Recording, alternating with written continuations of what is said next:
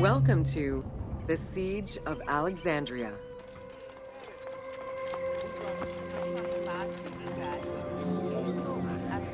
Among the collection of writings attributed to Julius Caesar are his descriptions of the Siege of Alexandria, the Gallic Wars, and the commentaries on the Civil War. These archives contain information on different campaigns, the wars of Alexandria, Africa, and Spain. Each of them recounts Caesar's military activity from 58 BCE to 45 BCE. Though Caesar's documents remain a main source of information, it's important to note that the perspective is limited. It is necessary for other historical documents to be taken into consideration to provide a better understanding of events.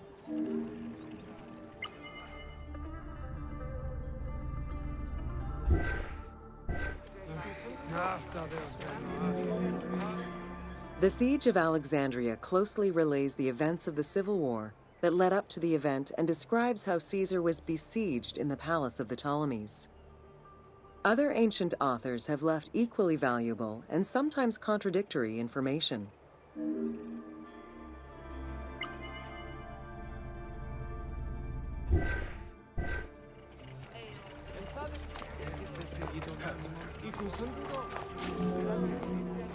In the events leading up to the Siege of Alexandria, Cleopatra VII and her brother were fighting over control of Egypt. Young King Ptolemy XIII's regent, Pothinus, had firm control over the young pharaoh, and an outmaneuvered Cleopatra went into hiding.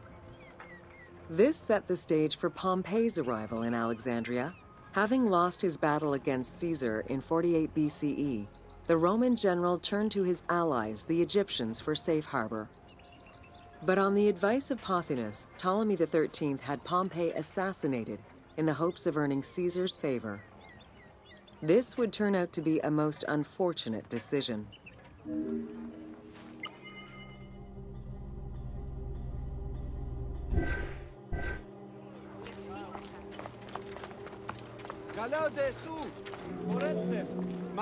Upon his arrival in Alexandria, Caesar was presented with Pompey's head. The sight of a Roman murdered by Egyptians did not sit well with him. Caesar made his displeasure clear, ordering the return of Cleopatra, and for the siblings to resolve their differences and resume their co-rule of Egypt, as per the will of their father. Neither Pothinus nor Ptolemy XIII wished to accede to this demand. While doing his best to aggravate Caesar, Pothinus secretly plotted against the Roman ruler and sent word for Egyptian general Achilles to bring his 20,000 men to fight on his behalf. While Pothinus plotted against Caesar, Cleopatra made a bold move.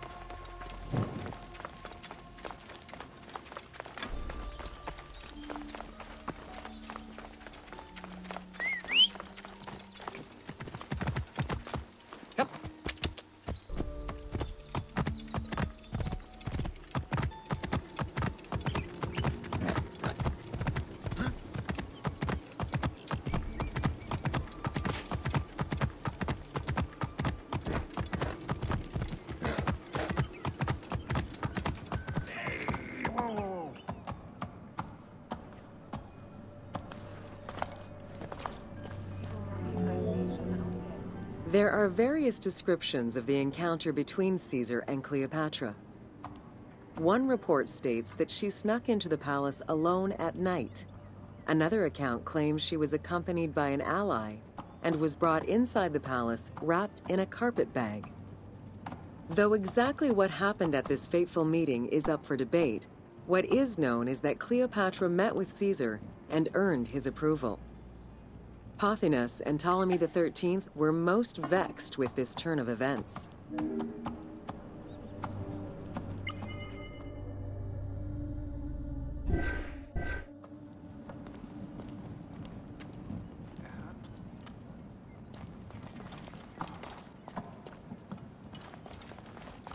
Here!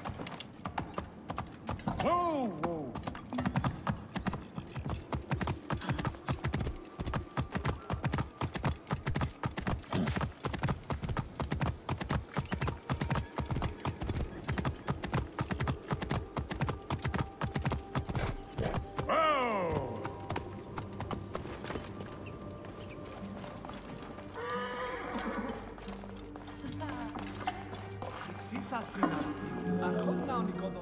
With Cleopatra finally present, Caesar chose to act as mediator between the siblings in the hopes of a peaceful resolution. It did not take long for things to sour. During a banquet given to celebrate the reconciliation, there was an assassination attempt on Caesar. It was the Roman leader's own barber who thwarted the attack. Once it was revealed that the king's regent, Pothinus, had ordered the attack, Caesar had him executed. He then placed the young king under guard.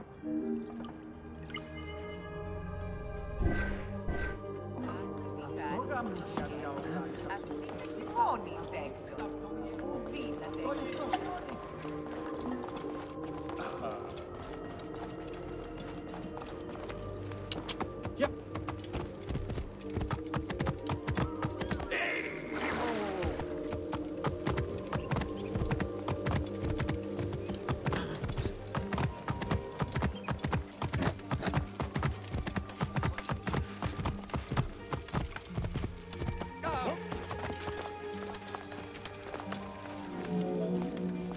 Caught within the palace with roughly 4,000 troops, and with the knowledge that the arrival of enemy forces was imminent, Caesar sent for help from Syria, Rhodes, and Cilicia.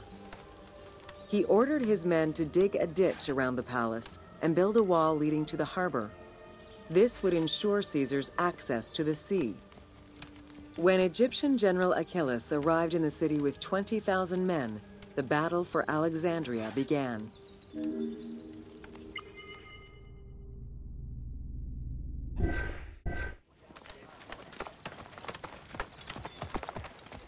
Here!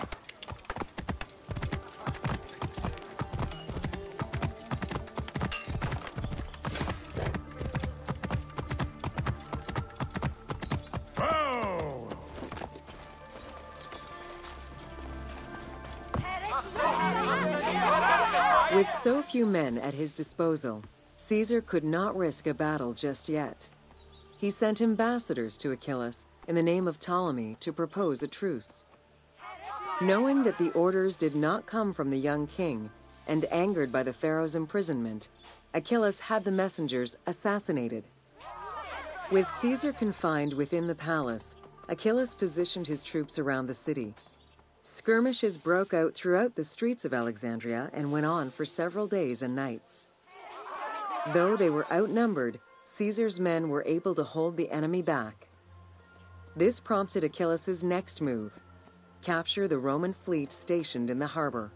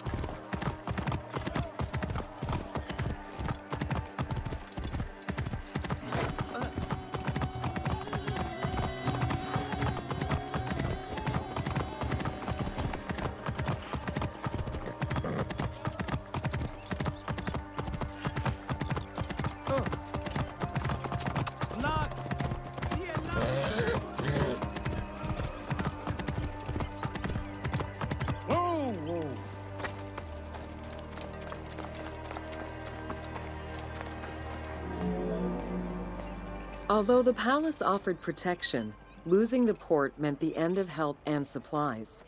Caesar knew he had to protect the fleet. While he and his troops succeeded in regaining control of the port, he knew it would be impossible to sustain. Caesar ordered the burning of the ships. With passage back to the palace closed off, he headed for the lighthouse of Alexandria.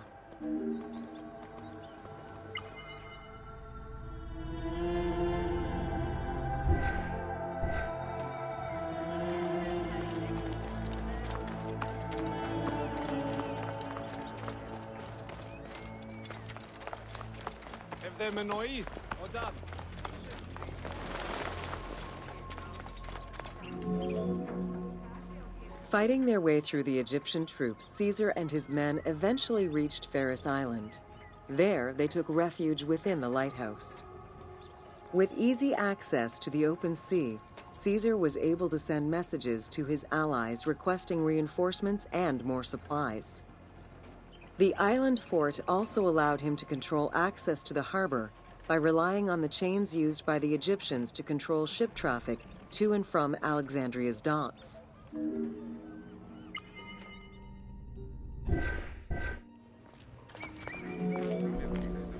The exact chronology of events during the war in Alexandria remain imprecise. Conflicting accounts raise questions as to when, and even if, the Great Library of Alexandria was burned down at all. One account states that during the fighting, docks and warehouses were burned, and this was the fire that spread to the library. In another account, when Achilles cut off the harbor, Caesar had to leave the safety of the palace to defend his ships. As the enemies battled across the port, their arsenals set ships ablaze, and this destruction spread to the library.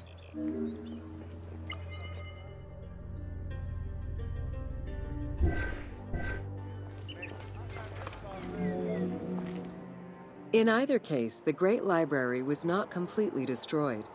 Experts point out that its location was too far from the harbor, and much later texts refer to the Great Library as being intact. Warehouses near the harbor contained manuscript copies awaiting export, and it is more likely that these documents were destroyed than the Great Library itself.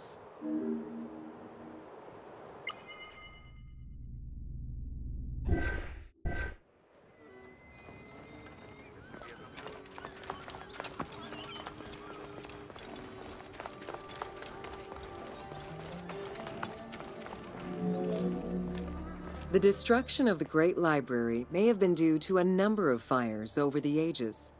Its end was probably closer to the 4th century CE, when the Christian Emperor Theodosius I ordered the closure of all pagan temples. While some documents survived after being moved away, it remains unclear just what knowledge may have been lost.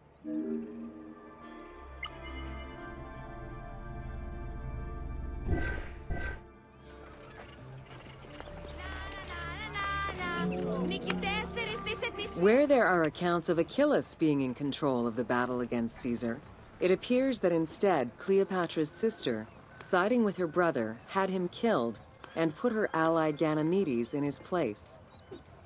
Ganymedes proved a valuable tactician for the Egyptian side. It was his idea to cut Caesar's access to the harbor, thus trapping Caesar at the palace.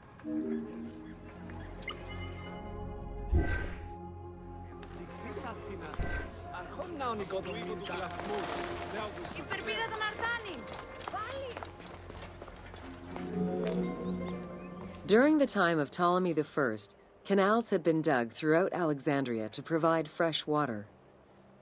Ganymedes had his men take control of these canals. After isolating their own water supply, he had his men pour salt water into the canals and cisterns that led to Caesar's camp.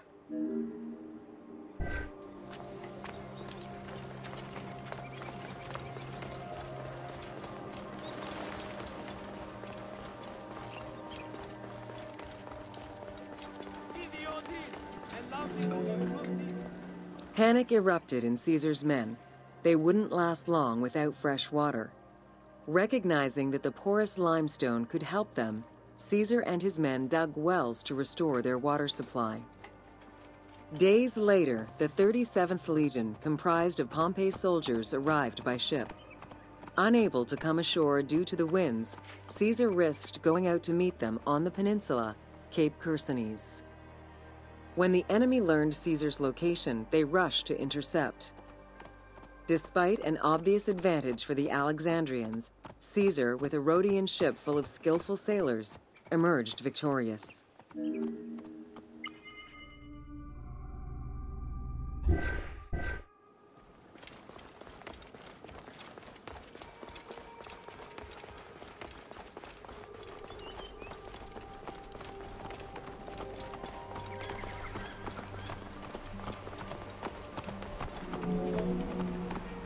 With help from the Allied ships, Caesar's victory enabled him to push the Egyptians back and secure the lighthouse.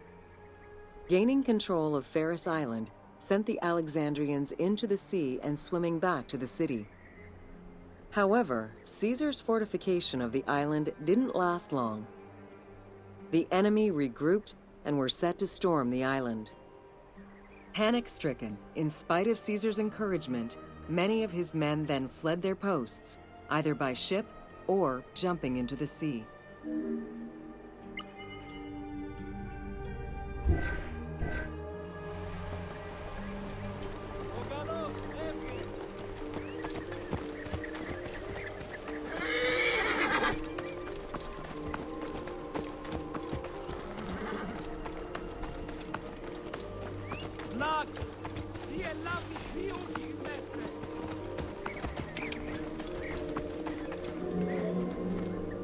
Caesar attempted to retreat, but Port Eunostos' harbor was overrun with enemy ships, preventing escape. Reportedly, Caesar gathered his papers and leapt overboard in an attempt to swim to an Allied ship farther out. Historian Cassius Dio claimed that Caesar would have drowned if he hadn't been able to remove his purple garment. Still, he managed to swim the distance and survive. The Alexandrians recovered the cloak and used it as a trophy to commemorate the Roman debacle.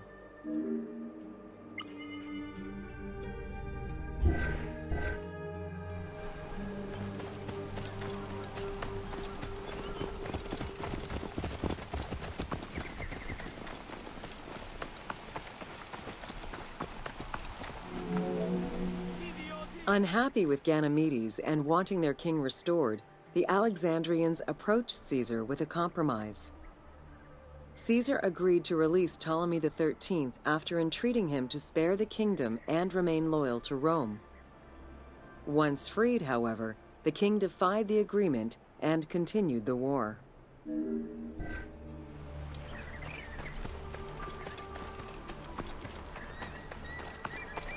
Αμάξα ελάβνης κακίστεο, αμέλιστο.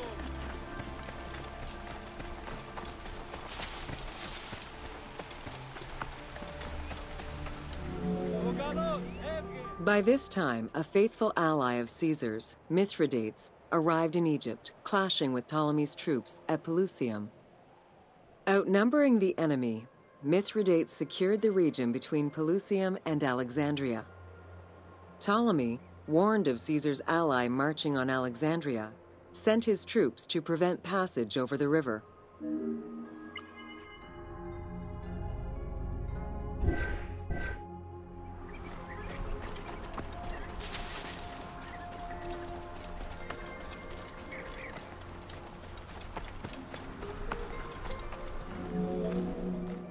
Mithridates warned Caesar in time, and the two groups confronted the armies of Ptolemy in the Delta.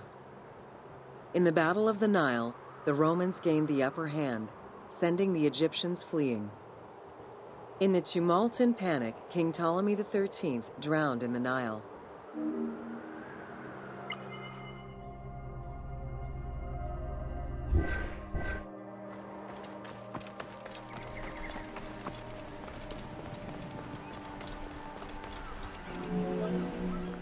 After the siege ended, Cleopatra VII married her younger brother, Ptolemy XIV, enabling her to reign over Egypt until 30 BCE.